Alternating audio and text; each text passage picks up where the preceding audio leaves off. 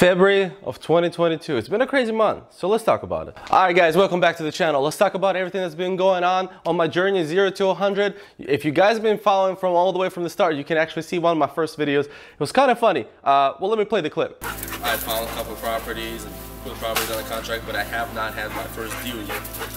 As you can tell, a lot of things have changed since then, right? Including my business and myself. But we're gonna talk about all the kind of businesses I'm running right now and everything that's going on of this month. So every end of the month, beginning of month, I am actually going to be uploading this kind of updates. So subscribe to the channel if you do want to keep up to date. How a wholesaler that started from nothing have been progressing for a year and 6 months, 7 months, something like that. Even the reason I created this video is just to show that people that it's possible to do and to show that, you know, you can come from nothing, not knowing anything about wholesaling, and still can achieve a lot in this business. And I am a living example of that. So let's talk about what's going on this month. Well, let's talk about wholesaling, right? So what's been going on? So first of all, I've closed on 4 properties in February of 2022, which is a good amount of properties, but I want to be very transparent and honest with you guys. Most of my properties that I do close on, they're not always, you know, $5,000, $10,000, $15,000 properties. Sometimes I have properties with a lower margin. So this month just ended up being that all of them were that lower margin. So overall, we're looking at about $12,000 gross profit this month, which is a good month. Don't get me wrong, I'm not complaining, but that's not where I want to be. Obviously, I have a lot more deals. I actually have about 7 or 8 deals, if I'm not mistaken, in the projects to close next month, and they are actually a little bit better deals. So stay tuned, and I'll tell you guys about when they're closed end of next month. All 4 of my properties that I closed this month have been land deals. So, and I actually had a couple of other properties that were supposed to close, but they had issues. That's another thing that I talk about a lot, just with other wholesalers, with people that reach out to me over my YouTube channel, Instagram, my student and my courses. I talk about that a lot. Don't consider that if you have a deal, if you have another contract, that it will go through. A lot of things can happen, and in my situation, it did happen. One of the deals that I actually had going on, we were gonna close on the deal, but at one point, the seller just decided that they don't want to sell their property. Now I know you probably have heard other wholesalers talk about, oh, you can file a memorandum and all that stuff. You technically can, but it's not that easy. You have to have your contract set up the right way. It has to be worth your time. It has to be a decent deal to do all that. It's a tough process. It's not that easy process. I never felt the reason to actually even go through with it. Recently, I did add something to my contract that allows me to do that if I do want to, but I think it's there for leverage instead of actually going through with the process. I don't really want to waste my time too much, and most of my properties, like I said, are land deals. There are some big deals that could come very handy in those deals, but on the smaller deals, is it really worth the trouble? I don't really know. I think it's better just to let it go. But obviously, you know your financial situation, you know how hungry you are for deals, so you would know better what to do. So in my opinion, you can include that in your contracts, but it's not always necessary to go through with it. It's just good to mention to the seller that, hey, there is something in this contract that you cannot back out of this contract for no reason, so you might as well stick with the contract so you don't get into more issues. But I went on a little rant, right? So we're not talking about that. That we can talk about another time if you guys do want to talk about how to prevent you from losing deals and what you can do to save those deals. So like I said, all of my properties have been land deals. Some of them have been a little bit more complicated than others. One actually was supposed to close this month as well, but it's going to close next month because we need an extra week on extension on the contract, which I don't mind, obviously. I'm okay with extending the contracts for a week. It just doesn't count for this month's profit. Also, another thing you guys might know, in my first video of this year, I actually mentioned that I'm going to be expanding throughout the entire state of Florida and doing deals all over the place. And I have been doing that, and we have expanded in Jacksonville. We expanded. I've been doing deals in Ocala for quite some time now, and then I have deals going down South Florida. And, you know, I kind of get a handle of what's going on in Florida market right now. It seems to be that Florida market is getting tougher and tougher as it goes. And, you know, especially when it comes to houses, multifamily houses, all that, it's getting pretty hard. It's getting hard to get deals because less people want to sell. The Fed is raising rates and all that stuff.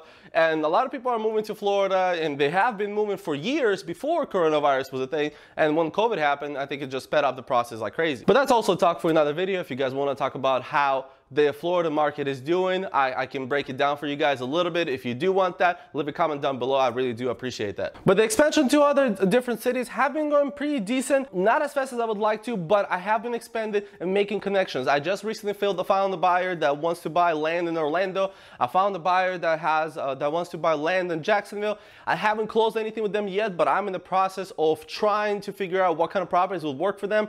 And I think if I establish that connection with the buyers, and if I had 1 or 2 solid buyers in every single city, I would be very happy, because I can definitely wholesale it to them and just kind of don't have to look for other buyers. That's another thing. It's very, very important to establish connection with buyers. And in my opinion is that obviously you have to be careful. You have to not let the buyers take advantage of you, but you also want to have established connection, because in the end of the day, and I've mentioned this to so many people, is that if you have 1 or 2 solid buyers, especially when it comes to land, when it comes to houses, it's a little different, but in general, even then, you want to have even a couple solid buyers. You don't need 1,000 people buyer list. You can have a couple solid buyers and you can wholesale all your properties to them. So my idea is that if I can get a couple good buyers in every single big city to start with this year, then I can feel confident that I can wholesale in those cities and move forward to selling those properties to them. Another thing, I actually started a new mail marketing campaign, direct mail to sellers, and I've never done that before. I have done that in a very small batch. It was like under 100 mailers, but it wasn't like, I was not consistent with it. And now I wanted to give a shot to direct mail marketing, and I want to see if it works. I'm direct mail marketing to a certain city in Florida, and I want to try out that smaller city because I have a lot of buyers that want to buy there, and I'm really curious to see if the sellers are going to call me back after the mailers that they will get. I'll definitely update you guys on the next video of 0 to 100 to tell you if I've got any leads from it at all, or if I've got any calls back. It's about 360 mailers that I have sent out, so let's see how that goes. Another thing that you guys might be interested in, I actually started a land course on Udemy. A lot of you guys might know or might not know, I did have a Udemy course that actually, I'm gonna put it right here somewhere. So it actually became a bestseller so far on Udemy, and I'm really happy that it has. It's a very inexpensive course that teaches you pretty much everything from start to the end about wholesaling. And the land course is just a very, very comprehensive land course talking about stuff. I did start that course because I was teaching one of my VAs how to run comparables on land, and I realized how difficult that is and how difficult land is in general. So I started a separate course just for land, because I feel like that's a very good type of market to get into if you're a wholesaler. But enough with courses, okay? Let's get on to more interesting stuff. Recently, I actually made a video with Adam Nasser. I'm hoping I'm pronouncing Adam's last name correct. Adam is such a cool dude. He's actually the creator of Smarter Contact. That's a texting platform that you guys might know about. If you've been researching texting or have done texting before, you probably heard about this platform. And I actually have reviewed this platform in this video right here. We actually talked about that platform back in the day, and it was a really good platform that I liked. There were a couple things I did not like about it, however. So recently, Adam reached out to me and said, hey man, I actually have cool updates coming for Smarter Contact. Would you want me to tell you about it? So we hopped onto a call. I actually recorded it for you guys. So that was the previous video. If you want to check out that video, it's also going to be right here. We talked about the update coming out to Smarter Contact 2.0, which actually does a lot of cool things like drip sequence. If you guys don't know what that is that certain things happen when you text a person, and let's say they reply or don't reply, then the certain other thing will happen after that. It's like a function that keeps going. It's actually a way to automate your business, and I really do like drip sequences. I've used it before, so it's kind of cool that platform like that has really good skip trace and other things, bringing that up on their platform. So I was really excited to actually hop on the call with Adam. But we had a really cool talk. Besides the fact that he talked about his platform, he actually gave his insight on what's going on with the texting platforms overall, what SMS text blasting is still valid in 2022, and everything like that. And as a person that invested so much time and money in a platform like his, I think he would know if something is going to happen. But as far as I understood, he said in the short or medium plans, there should be no interruptions in texting. But he talked about it a little bit better. So if you want to go check out the video, I will leave the link down below. Another thing is that this is not the best news, but it's news, right? I'm very transparent with you guys. I got to share everything. My planner sales have not been going how I would like them to. And it's kind of like a painful truth, but not exactly. I really enjoy the product, and I think there are a couple reasons why it hasn't been going the way that I would like it to. For the past week or so, or even 2 weeks, we haven't sold a single product. And I think there's a deeper underlying issue there. The issue there is that I'm only one person. And wholesaling takes so much of my time because it's not just me anymore. It's not just me sitting here and texting people, whatever. I have a team of 4 virtual assistants. Well, yes, one of them is a manager, but I still have to. She's been doing it for about almost 2 months for me now. So she's slowly getting the handle of it, but she's still learning certain things. So I have to help them. And as you may know, because I've talked about this before, I don't have management companies for my VAs. I do all the management myself. You know how you can hire, and you might have heard it, that you can hire a VA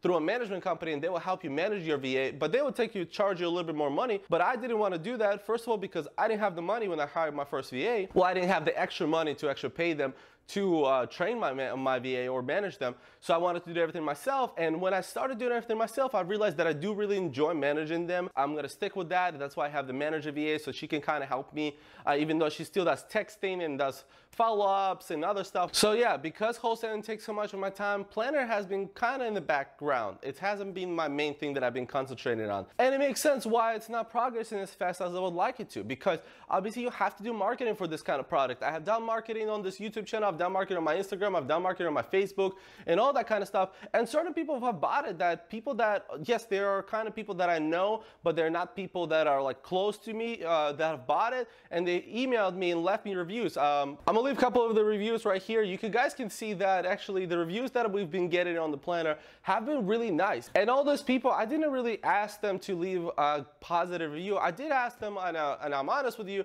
I did ask them like, hey, if you, whatever you think about the planner, please leave a review and let me know what you think. And then, you know, every single one of the people that left review on my planner, I actually reached out to them after that. I was like, did you leave a review because, you know, you know me, or did you leave a review like that 5-star review because you enjoyed the product? And every single one of them said they actually enjoyed the product. One guy even told me that the planner helped him to organize himself, to go through school and everything, and he's been having insane benefits from using the planner. And stuff like that motivates me. You know, it's kind of hard to stay motivated sometimes when something doesn't go as you plan it to go. But when you look at certain little things, little progression throughout the road, or you can see how you're affecting other people's life positively, you want to keep going. You don't want to stop. So in my opinion, I'm gonna keep going. I will speed up my marketing on the planner. If you guys do want to check out the planner, however, it is in the link down below. It's a genuine brand planner. I really love the planner. Let me actually show it to you guys again. If you guys never seen it, this is how it looks when it arrives. Obviously, this is the planner itself. The outside is actually really cool material. We did a really good material out here, and you can tell, I mean, you can tell my horrible handwriting that I have been using it. But yeah, this is the planner. It's really cool. I mean, I enjoy the planner. I've said that to many friends of mine or family. I've told them that, hey, in the end of the day, if no one buys the planner, which I hope is not the case, I hope people do enjoy the product and they do purchase it, and the product helps them in their life. But if no one does anything, I actually really like the planner. I've created the planner because there has never been out there anything like this planner, and I was very dedicated to create this type of product. And I'm happy with it myself. And I'll be honest with you, I really would like other people to enjoy it as well, but that's part of the process. I think it's, I want to do a little bit more marketing, just see, I want to get reviews. I want to understand what people like, what people don't like. I'm really interested into hearing those feedback. I actually recently have been thinking about doing something else with the planner and actually adding like a little cool thing to it, but stay tuned to that. But as of right now, that's pretty much all I have going on. Wholesaling have took pretty much every single free minute of my day that I do have, which I don't really have free minute of my day. You know, I work for myself, I work a lot. But that's something that you sign up for when you become an entrepreneur, and I hope you guys do know that. But I want to tell you guys, I really appreciate it. We hit almost 700 subscribers while I'm recording this. It's almost 700 on this channel. I really appreciate all of you guys subscribing to the channel, liking the videos, commenting, all that stuff. If you can like this video, just because this really helps with YouTube algorithm. I don't know if that's really a thing, but I've been noticing that the more likes the video gets, the more views it gets, and it's like a cycle that keeps going. So if you did enjoy the video, please leave a like. I do really appreciate it. Subscribe to the channel for this kind of updates. They are going to be coming every month.